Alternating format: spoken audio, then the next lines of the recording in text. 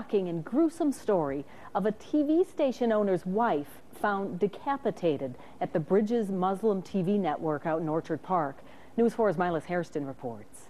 In happier times, 37-year-old Asaiya Zubair and her 44-year-old husband Mo Hassan, who founded Bridges TV. Thursday evening, police converge on the station's Orchard Park studio and office. Yeah, I would say the worst that I've seen, yeah. Orchard Park Police Chief Andrew Benz is talking about the crime scene where Asaiya Zubair's body was found.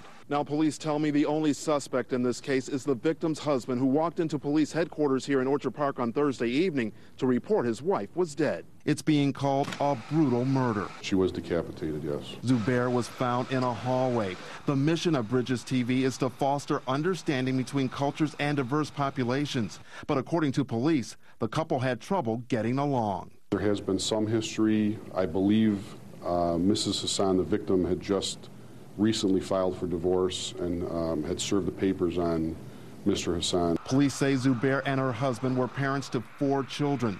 The marital issues came to light recently with police going to the couple's Big Tree Road home in Orchard Park just last Friday. Apparently, Zubair felt she was in danger. We had been down there on Friday the 6th to serve down to their house to serve a order of protection. Police say Hassan moved out that day.